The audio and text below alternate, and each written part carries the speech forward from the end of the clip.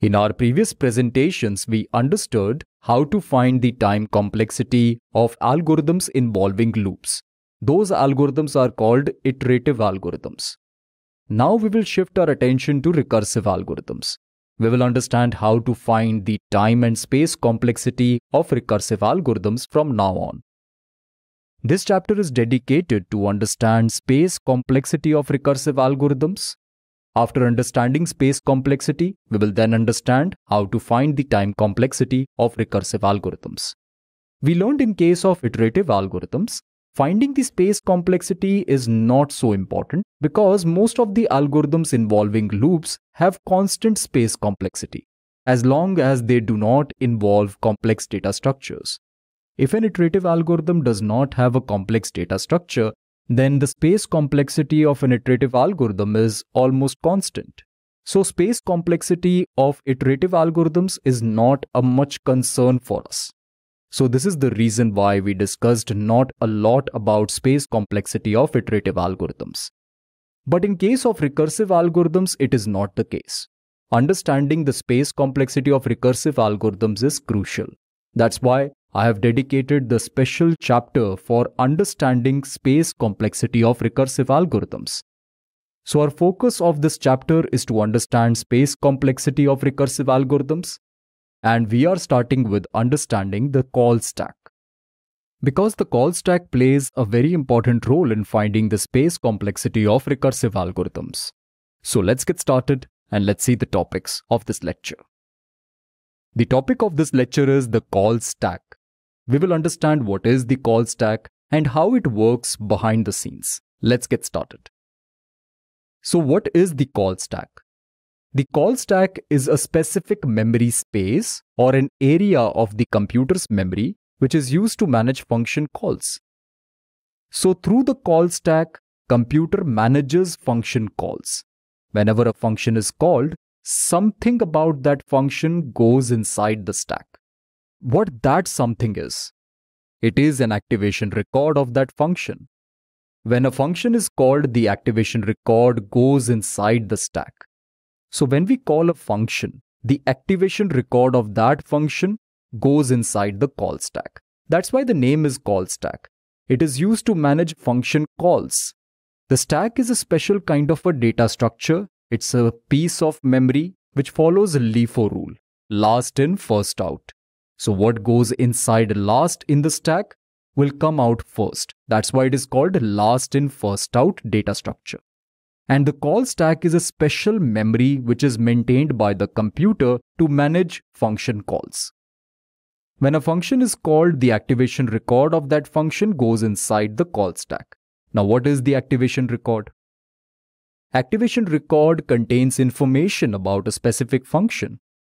It contains a lot of information about the function, but the two most important ones are the return address, where the function should return after its completion, and the variables of that function, which we create when we define the function. These are the two most important pieces of information we should be worried about. So, from now, we think of the activation record as the block of memory which contains these two information, the return address where the function should return after its completion, and the variables of the function, which we also call local variables. So this is the call stack. Now we know what the call stack is. Let's understand through an example how the call stack works. For this, we will take a simple C program. And we will understand what happens to the call stack when we execute that program line by line. Let's take a simple program. I'm not going to take a recursive program right now. Our focus of this lecture is to understand the call stack properly. For this, I'm going to take a simple program. So now let's discuss the example. Let's first create the main function. We know everything starts from the main function in the C program. In this function, let's declare this variable result, and the type of this variable is integer. After this, let's call the function fun and let's pass 10 and 20 to it. This function will return some value and that value will be received by this variable. And finally, we will return 0 from this function.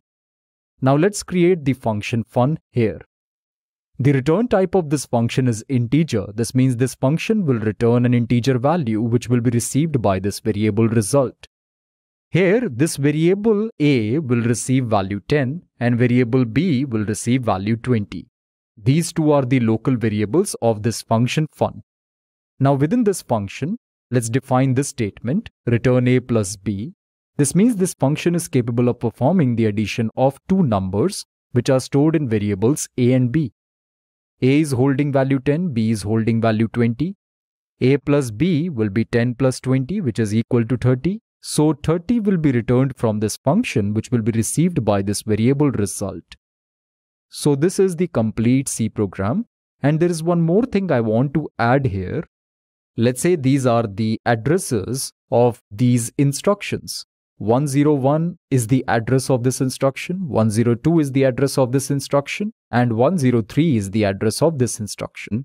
These instructions do have addresses because we know the program also have a dedicated memory space, and within that memory space, each instruction of this program will receive some address.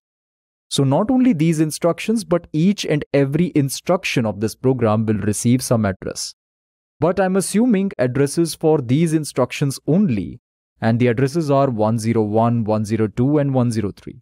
You will learn in a moment why I have written these addresses. Let's now create the call stack. This is how you can imagine a call stack. It is like a jar which is one-sided open, and this means whatever we want to add in this jar should enter from this side. The other side is closed, only this side is opened.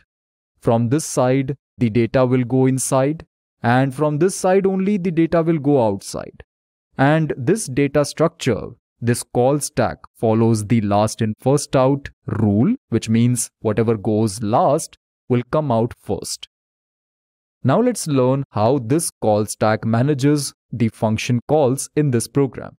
There are two functions, main and fun. We know when a C program is executed, operating system calls the main function.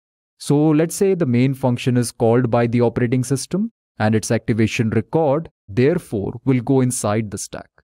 This activation record contains the result variable because result variable is the local variable of this function. Now within this function we are calling the fun function. So main function is the caller of the fun function. Let's call the fun function and let's pass 10 and 20 to these variables a and b. Now we are within the fun function. So the activation record of this fun function goes inside the stack. We know the activation record has to go from this side only, and we already have an activation record in this call stack. So the new activation record will sit on the top of this activation record. This is the activation record of the fun function, and this is the activation record of the main function. Also remember that the top of the stack indicates the current function call. We are right now in the fun function, and this is indicated by this call stack also because the top of the stack is the fun function's activation record, hence the fun function is under execution. Now here we can observe in this activation record we have variables a and b. These are the local variables of this function. These variables are holding values 10 and 20. Also, we have this weird looking statement, ret102. Ret stands for return, and 102 is the return address of this function. This means after completion of this function, we will return to the specific instruction because the return address is 102 and 102 is the address of this instruction. That's why we will return here. This is the reason why activation record holds the return address, because after completion of the function, we must return to the caller. But where we should return is also important. That's why the return address goes inside the activation record of the function call. Now let's execute this function. Within this function, we have the statement return a plus b. First a and b will be added and then the value will be returned from this function. What is a and what is b? A is 10 and b is 20. This information is also within the activation record, and this information will be accessed from this activation record only. So we know that A is 10 and B is 20. A plus B will be 10 plus 20, which is equal to 30. So 30 will be returned from this function. Where? To the return address. This means at this instruction. So we are right now in this instruction. And what happens to this activation record?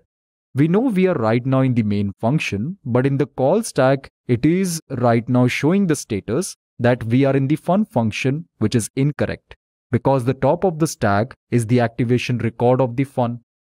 So we need to remove this activation record, and now it is showing the status that we are within the main function, because the top of the stack is the activation record of the main function. So we are within the main function and it is true. So up to this point we learned that when a function is called, its activation record goes inside the stack. But when a function completes its execution and when it returns back to the caller, its activation record goes outside the stack. It will be removed from the stack. This is the reason why we do not have the activation record of the fun at this moment, because we are done with this function and now we are within the main function. Within the main function, we have the variable result and it has received the value 30. So now we can see the result has received its value, which is 30.